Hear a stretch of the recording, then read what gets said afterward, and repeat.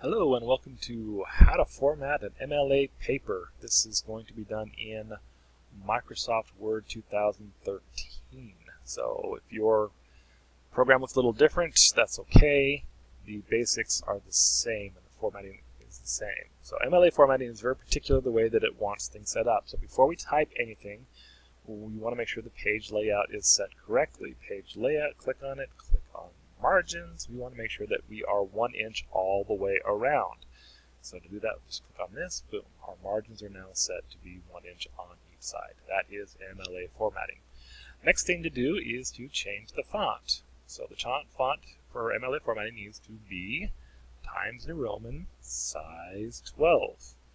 And if you want to make yourself have an easier life, at this point in time, maybe click on this little button over here and see how it's Times New Roman regular size 12. Maybe set that as default for all the documents of the normal template. If you're going to be doing a lot of papers for school, that will make sure it just automatically sets it up. Yay. Next thing to do is set up the spacing in the paragraph. So how to do that fairly easily is under next to paragraph here, there's a little button.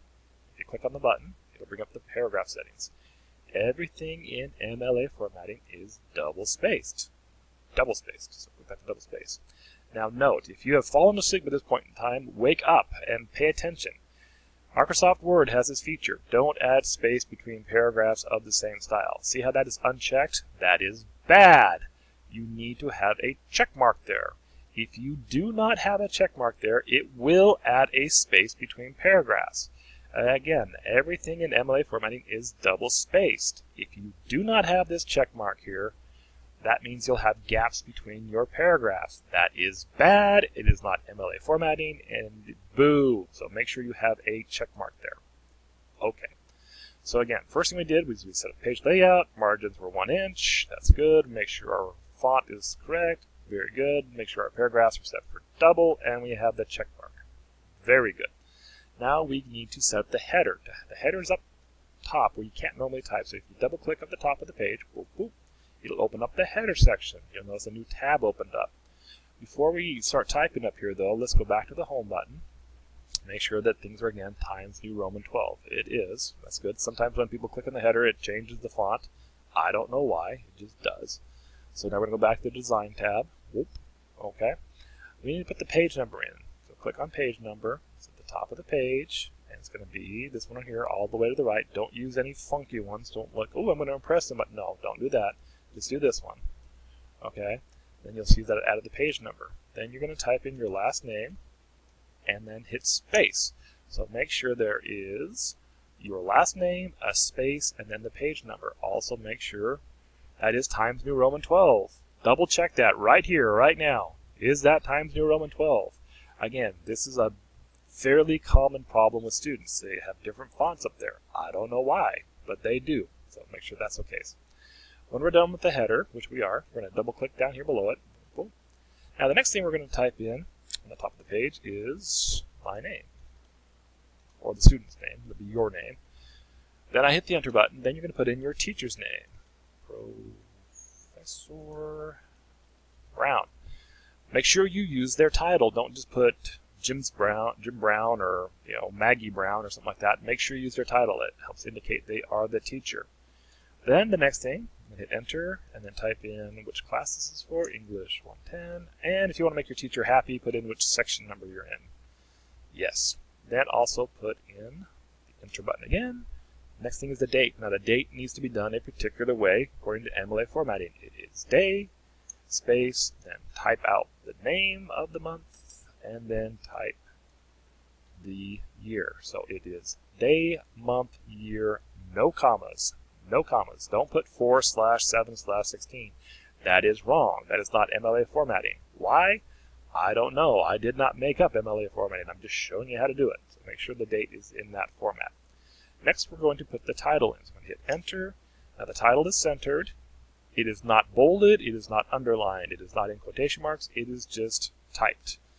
Also, all the words are capitalized except for extremely common words like and, the, of, unless it starts the sentence. So we'll call this example of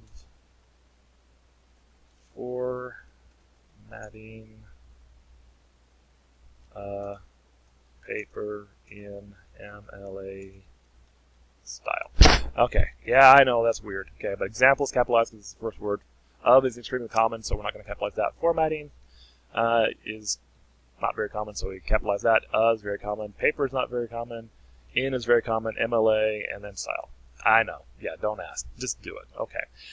Next, we're going to go to the next line. Hit enter. Now we're going to start writing the paper.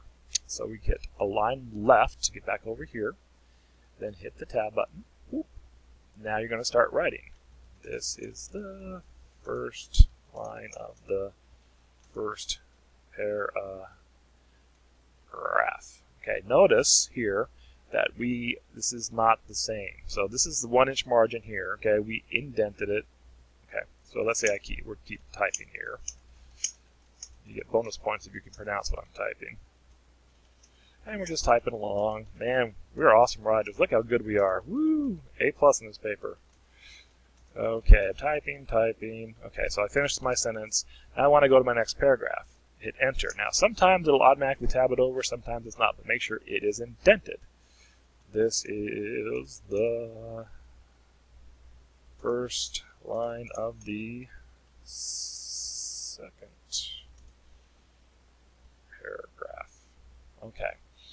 Now notice, actually let me add some more text up here. The reason why I want to do this is that you'll notice everything here is double spaced. The gap here between here and here, and here and here, and here and here, and here and here, and here and here. This is all double spaced. There's no extra spaces.